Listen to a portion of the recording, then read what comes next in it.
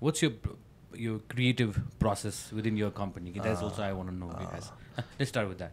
So I think अहिले के भइरहेछ भने चाहिँ अहिले I think what we are seeing right now is something that 3 years अगाडिदेखि चाहिँ प्लान स्टार्ट भएको थियो. So basically after lockdown happened, एउटा लडिडोको चाहिँ आई थिङ्क एउटा सेचुरेसन पोइन्ट आयो वेयर अब एउटा ठाउँमा काम गरिसक्यो होइन अनि where ever you go लडिडो leather अब ज्याकेट होइन अब जहाँ भेट्यो अब प्रिटी मच काठमाडौँको एउटा सर्कलमा चाहिँ राम्रै रिच भइसकेको थियो अनि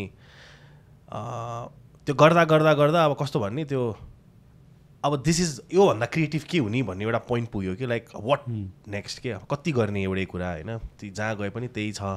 so lockdown was that time where I got to reflect back के गरिरहेको छु के गरिरहेको छैन त्यो छ नि. नत्र काम गरे थियो अब यत्रो वर्ष बितिसकेको छ जस्तो नि भयो. अनि प्लस आई थिङ्क अब स्टार्ट गर्दा एउटा आई वाज 20-21 यङ एज थियो तर अब ओभर द टाइम अब अलमोस्ट अहिले 9 years हुन लागिसक्यो तर back then it was like 5-6 years भइसकेको थियो. अनि okay like it's time to think what's next हुन्छ नि अब के गर्ने भन्ने भयो. लकडाउन भयो and then the idea was अब डिजिटल जाने भन्ने चाहिँ भइरहेको थियो बिकज हाम्रो वेबसाइट थिएन क्या मेन चाहिँ.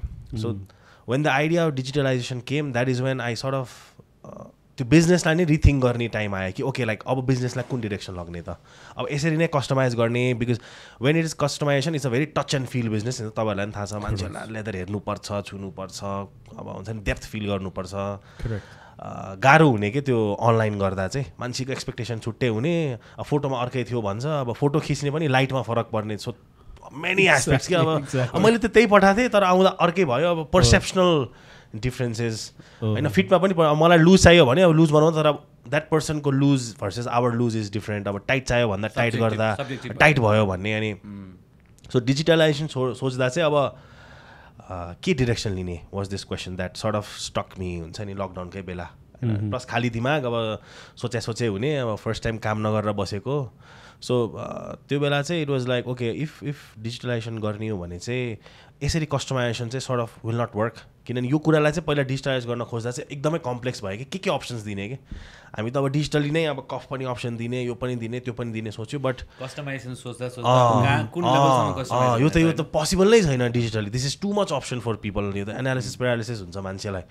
So that's when the thought came that okay like हामीले यत्रो वर्ष डिजाइन गऱ्यो यत्रो वर्ष यत्रो मान्छेको डिजाइन बनायो बाहिरको डिजाइन गऱ्यो. नाउ आई थिङ्क यति एक्सपिरियन्स चाहिँ आइसकेको छ हामीलाई द्याट आफ्नै गर्न सकिन्छ होला.